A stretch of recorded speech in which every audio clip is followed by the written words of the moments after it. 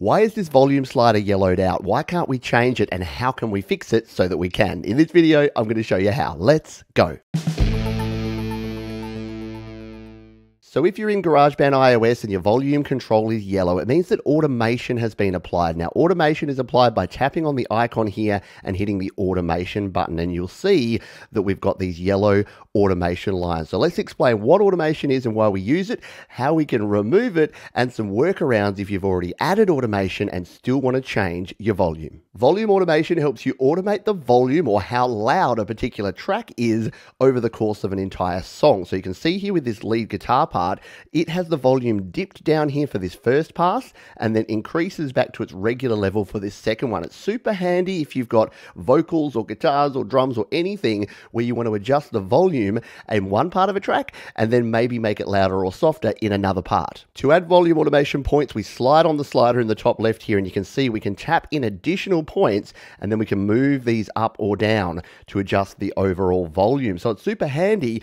But what if you've added volume automation and you've got your automation track set there and now you want to make a small tweak to the volume? Well, there's a couple of ways you can do this, and I'm going to show you all of them right now. Oh, and if you want to learn a whole heap more about automation, you can check out the video linked up the top there and down in the description. Method number one, the easiest way to work around volume automation is to turn it off. If you decide you don't want it anymore, all you need to do is go into automation. So to go there, we tap right here on the icon, we tap on automation, and then this yellow button here, if we tap on that one, see how everything goes gray? We've now got control of our slider. So if you decide that you don't want those automation points on there anymore, you can just turn them off. You can also delete them. So if you want to come in here and tap on these points, tap again and hit delete. So if you like it nice and clean and you want to delete all these points, you can delete all your automation points there as well. It's not really required because as soon as you turn it off like that, it's going to not have automation. You can adjust your volume. It'll be at whatever static volume you set using your volume slider. The second way we can manage this is using clip gain. Now, clip gain is available on all your different audio sections or clips here. If we tap on one, we tap it again,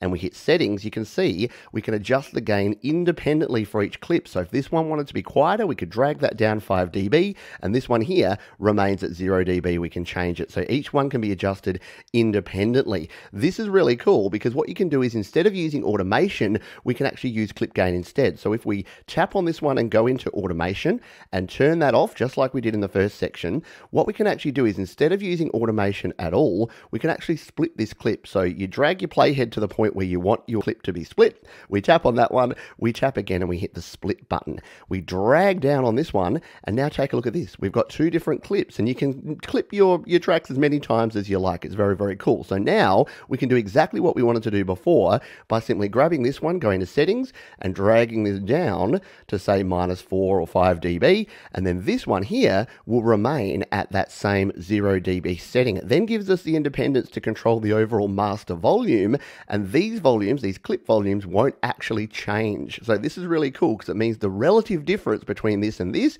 will always be around that 5 dB that we've set, but if we find the whole track itself needs to go up or down, we've now got the freedom to do that as opposed to automation where it was yellowed out. The third and final way to manage volume automation, and this is perhaps my personal favorite, is to use our EQ volume hack. Now to do this, we select the track, we go up to our plugins and EQ setting there, tap on plugins and EQ here, and enable this, the visual EQ. Now we're not going to actually use this to EQ, but the one thing our visual EQ has, if we tap on that button there, is over here on the right, you guessed it, we got a gain dial. So if we wanted this to all just go up by a couple of dB, we can just drive that gain up there, hit done, and now our whole track has changed without having to mess with clip gain, without changing our volume there. We've changed the volume of the entire track using this. Want it to go down?